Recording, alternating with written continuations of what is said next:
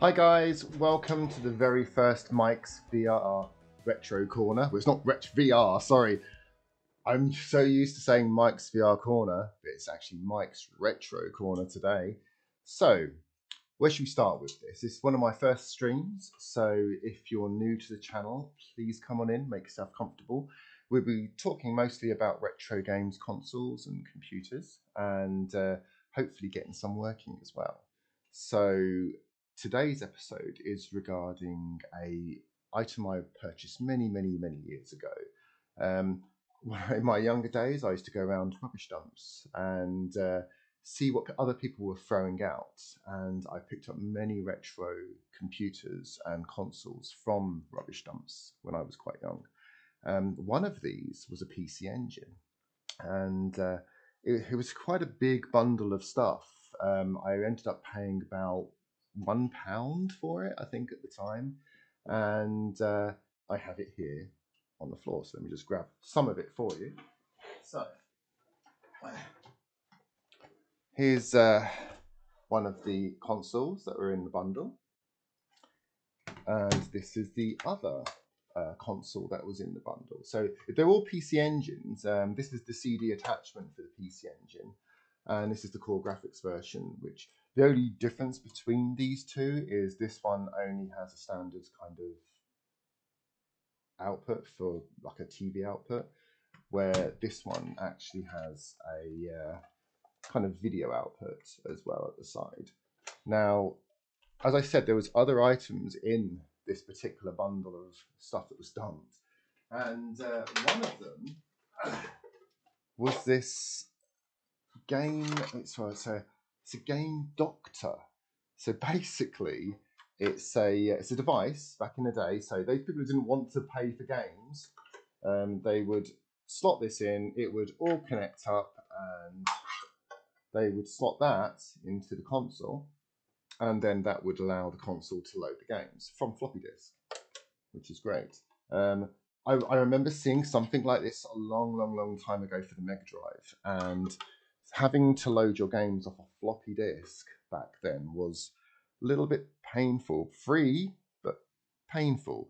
Now, I really don't know how we're going to get this to work, because any information I can really find on it is an instruction manual, which was translated to English from Japanese, and there's no file formats. I don't know what the format of the discs should be. I don't know what acceptable ROM images it will take. I don't know how it dumped them. So I don't know if I can just grab a ROM image off online and then put it onto the disc. May not work, but let's concentrate on consoles for now. Now, they did luckily come with some controllers. So there was two controllers that I got with them. One, I believe, has been a little bit butchered. This one seems fine. It's got some nice movement on there. Everything looks good. I've never taken it apart. I've never tried it. This one, I think someone's may have broken something on it originally, because this just turns. It doesn't even sit in there properly. I don't think that is for this. I think someone's taken something out of another joystick and put it in there. But what we will do with this is we will design something in 3D program and to replace that. Now, getting onto the consoles. So if I switch over to my bench again. So here we have the white PC Engine. It's a little bit scratched up in places. So what we're going to try and do is to give it a little bit of a clean up. So let's get them outside. Now, the unlucky thing about these was when I purchased them for my expensive £1, they weren't didn't have any games with them. So I have actually, if I look through my box of junk down here, I actually ordered a game online to test it out, and I don't remember what this game is actually called.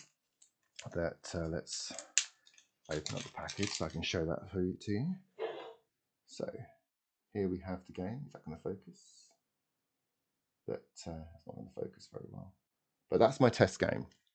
But in the meantime, what I did in the wait for getting this video ready, I've actually purchased an SD card adapter for it as well. So if it does work, happy days. I'll have plenty of games to try it out on. So without further ado, now what we want to do when we want to clean this up, let's go ahead and take it apart, because again, I've never opened these up. So I don't know what the condition of the inside will be. As I said, these were rubbish dump consoles. So I will open up this one for us. If I get the right size screwdriver, that'll be handy. So, where are we? There we go. It's not the best set, not anymore anyway. So there we go. So we've got 4 screws on the bottom. Now what I kind of want to do is to get it looking a little bit fresher than what it is. This is all before I power it up. So this could be a couple of parters. So if you like this kind of thing, please stick around or come and watch the videos later after I'm finished. Let's get this undone. This is still not the best screwdriver that I've selected to do this. So there we go. 4 screws out. Okay, we've got a nice little heat shield under there. No real dirt inside. Oh, the heat shield is just held on there. I don't think that was, I want to say it was definitely soldered in at one time. Okay, that's interesting. So this heat, it's either a ground plane or a heat shield. It looks like it could have been soldered in at one time, because on the bottom here you can kind of see where it's separated from there. So there's a bit of track there. Is this a bit of the board? So the actual track is on the end here, which is a bit rubbish. But never mind. I mean, that's nothing to worry about. There looks like there's been some mods done to this. There's some cables coming from the back ports going to different areas, and there's one here as well. I'm not sure. As I said, my knowledge of these devices is non-existent. I've never owned a PC Engine till the day I brought these, and I've never used a PC Engine. So, and it looks like there's been some repair work done here on the socket too. You can see there's some, I wish this camera would actually focus, there's some really dodgy solder going on here. So let's lift this out, see what we've got inside. Appears to be a ribbon cable here. Okay. Okay. So we have a nice ribbon cable. We have the TV modulator here. There's not much to them really. I mean, if you think about these were around about the same time as the Mega Drive Master System had come out. Let's get this out because we want to clean up this area as well.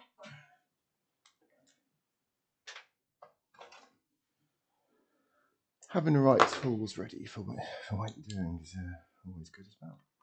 So let's get this out. So another 4 screws. No, it's actually 3 screws here.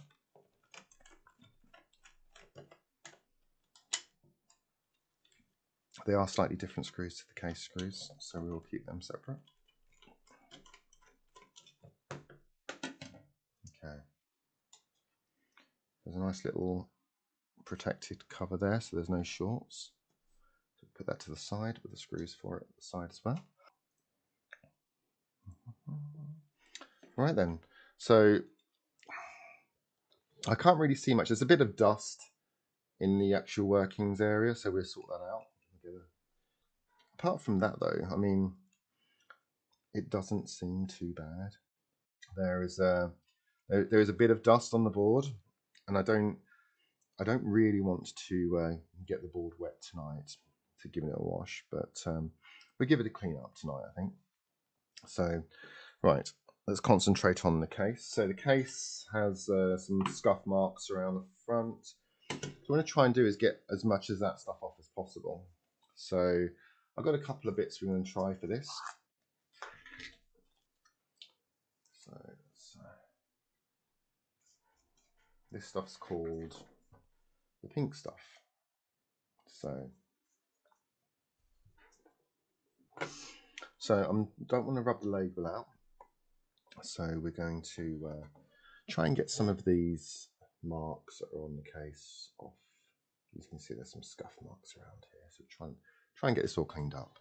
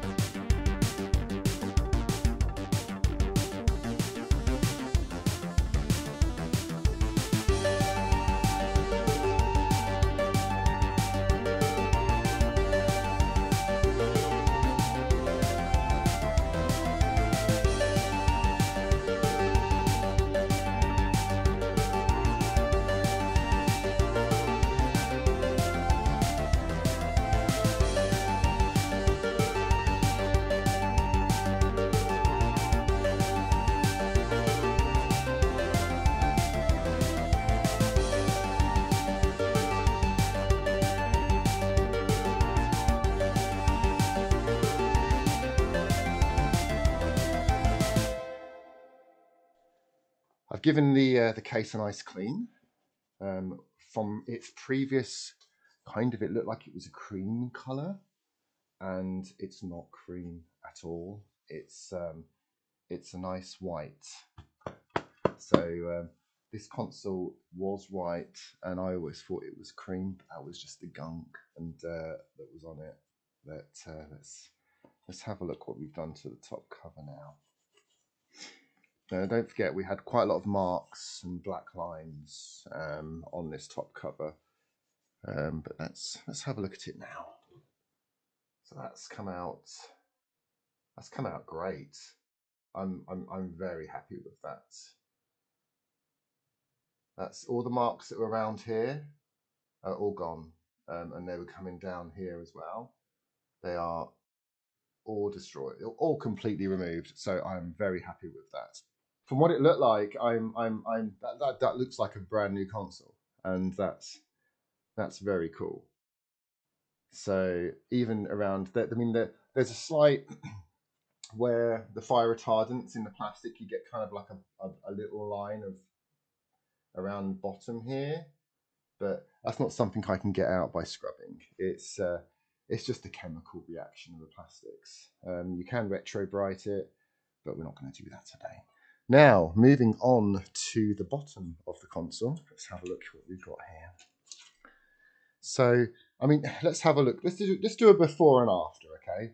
So this is kind of what it looks like now. You can see it's dirty, it's a bit skanky, it's not the best. I mean, for me looking at here, it doesn't even look white.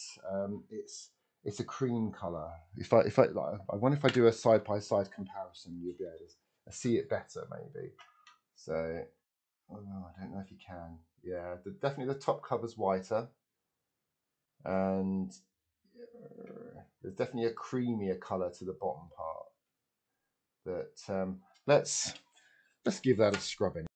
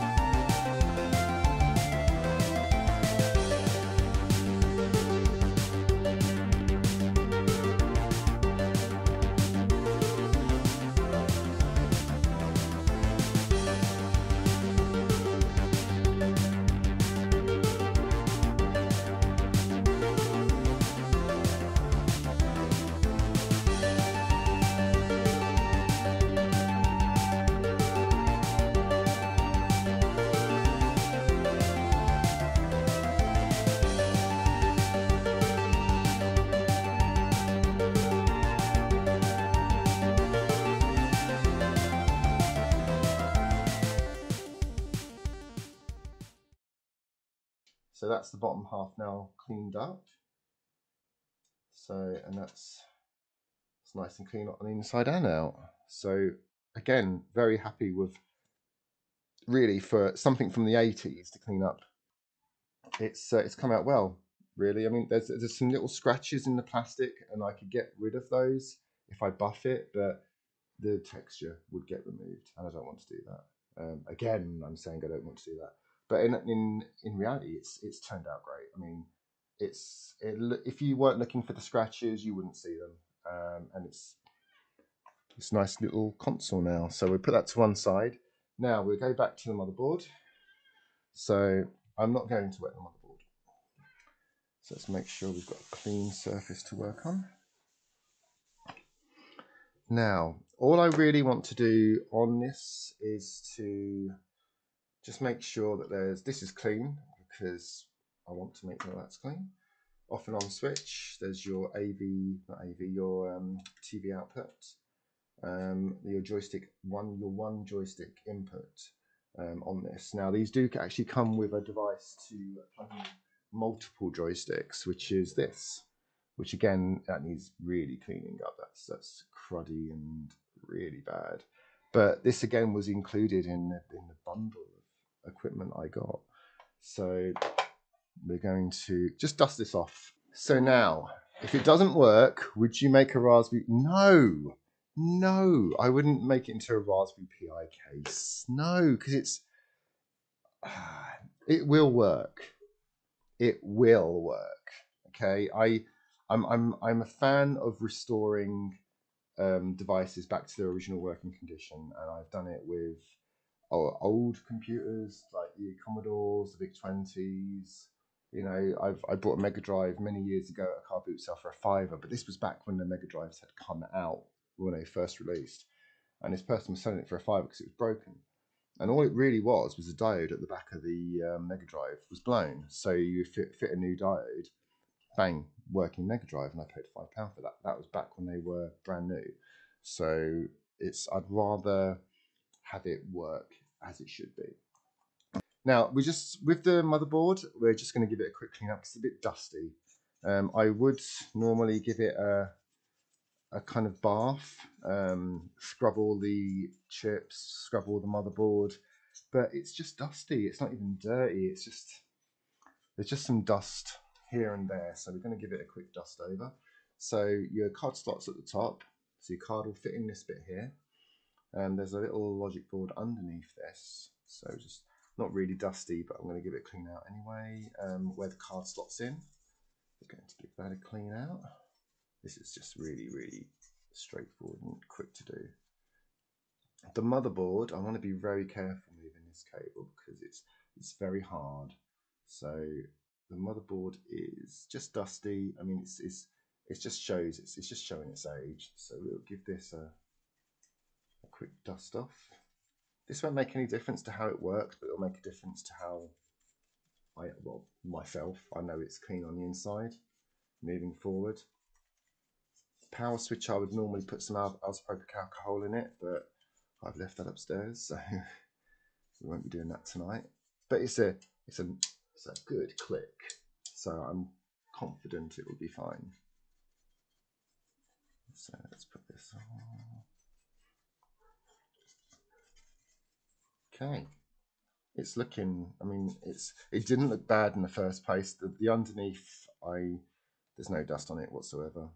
But it definitely looks like it's been modified. I've got to say, there's this cable here.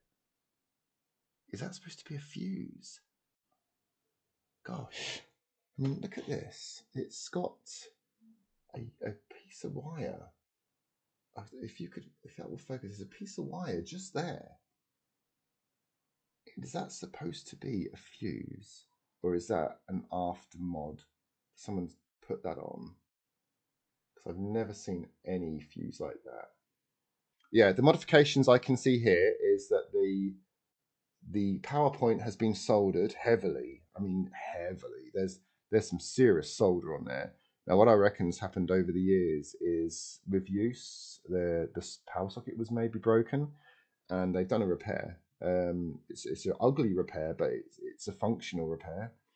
There's a wire that's been soldered from here going to this little, I think it's a small FET or transceiver that's going there. What is that? I can't remember what they're called, but I think it's a FET. That fuse wire going across there is funny. I'd also say there's been a modification done here as well. That's definitely a FET there. So there's been some modifications to this console. So this console's had a history, as well as these wires that are all over the place. So let's clean up the power switch and put it back together. I'll check out the logo on the chips as well. There's a little bumblebee. That's a Hasbro bumblebee. That's quite cool. That we will clean the switch up, and then we will put it back together again. There is a bit of wear on the switch mechanism, so I just want to make sure that that's nice and cleaned up, so I don't see any scratch marks when I switch it over to switch it on.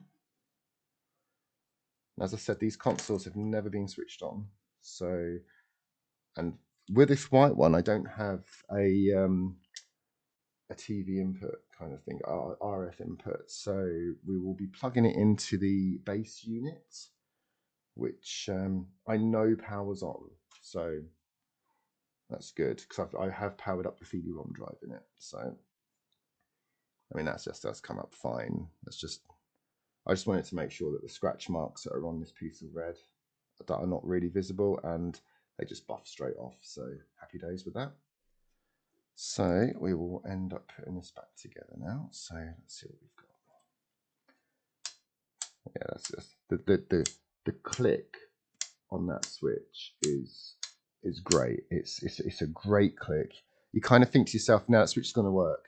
You know, it's not like a soggy click. It's a good. I'm where I should be click. Right. So let's put this back together again. So we're going to put the card reader mechanism back on with the 3 screws that are used and the protective cover. I should clean that protective cover. I should give it a wipe at least, because it is a little dusty. We don't want to put that in there. Yes, it does seem like there has been some repair on it. So will it work or won't it work? This is the question. Could this be why it was at the rubbish dump? we will definitely find out. If it's working, that'll be amazing. And then the question has to be asked, why was it at the rubbish dump? Because if you look on eBay for these devices now, I wouldn't buy one for the prices that are up there. But as I said, it was many years ago I brought this, so you know, they may have been worthless back then. But to me, as a collector of retro stuff, which I've been doing for many years, it seems, oh, that's a retro console I've not seen before. I like that. And it ended up then being put in a loft, and in a box in a loft for, God, I want to say over 20 years. So this has been resting in a loft for, in a box in a loft for over 20 years. Now I want to make sure I'm not going to damage any of these weird modifications that have been done to it. It's I wouldn't have thought by it from the factory there would be something like that. Oh my God, I can see exactly what they've done. Okay, now this is a fuse. Okay, this lone piece of wire that's been soldered from there to there is a fuse, because there's a fuse in here just behind that diode. You can just about make it out. Okay, and I bet you that's blown. I bet you anything that's blown. And to make it work, that they've soldered a wire from there to there. How lazy! How absolutely lazy! Now I realize it's under a heatsink, but God, man, unsolder it, do it properly. That's ridiculous. Okay, that will be one. If this works, I will have to purchase a replacement fuse and do this properly. Okay, so this is the heat shield. Now, if you weren't here at the beginning of the video, I noticed that this heat shield had been removed, but not unsoldered.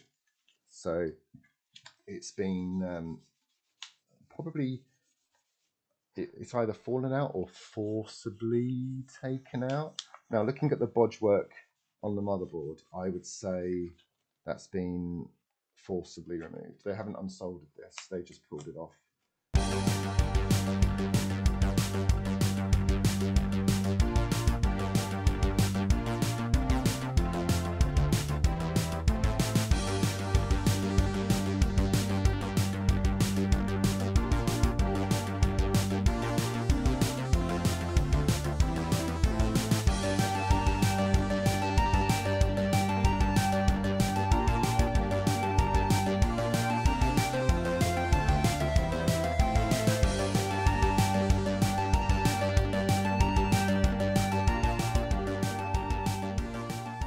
Slot this in. It's looking super clean, this unit. Okay, we lift up the flap.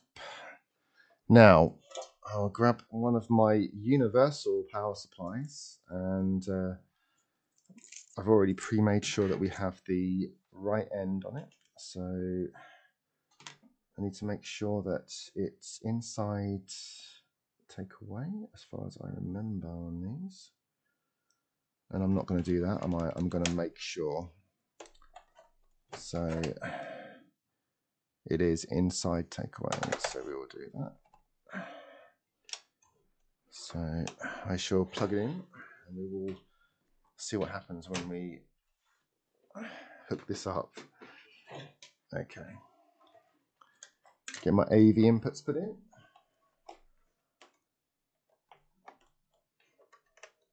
Now, I'm going to be really optimistic here, and I'm going to grab a joystick.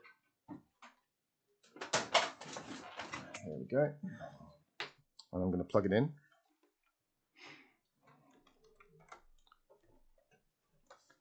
Right. Who thinks this is going to work? I think it's going to work. Okay, that one fits. So we use that one. We've got inside takeaway, and we've got 9 volts, which is what it should be. Right. Get my power supply plugged back in. Okay. So We are in. We've got power in. I haven't switched it on yet, but we are. I think we're as ready as we're ever going to be to put power in on this. So we'll switch over to this screen now. So, where is that game cartridge? Here it is. So again, here's my little cartridge I got as a test.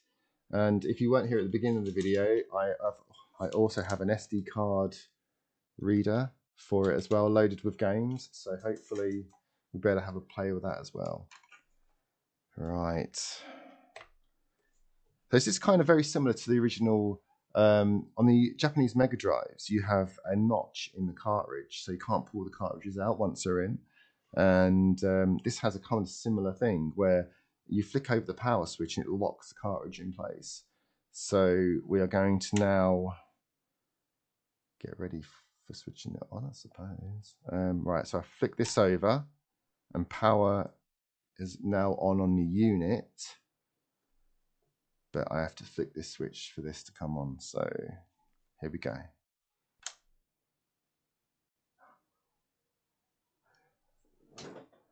Wow. That's amazing. Oh my God. Wow. That's been over 20 years in a box. I picked it up from a rubbish dump so many years ago, and it switches on. That's just amazing. So let's see what this is. Wow, okay, well the controller's working.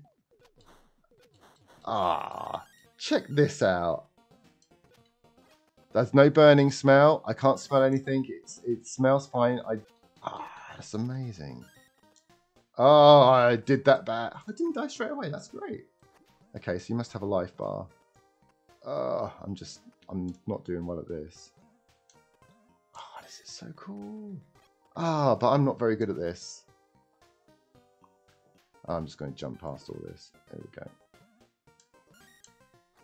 The controls are interesting. They are they're not very precise.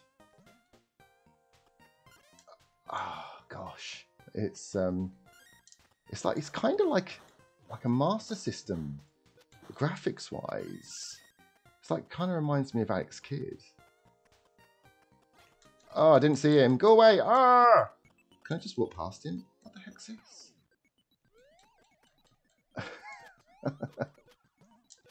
Oh, there's two of them?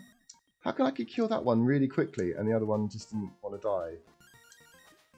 Okay, in the water. I can shoot in the water. Nice.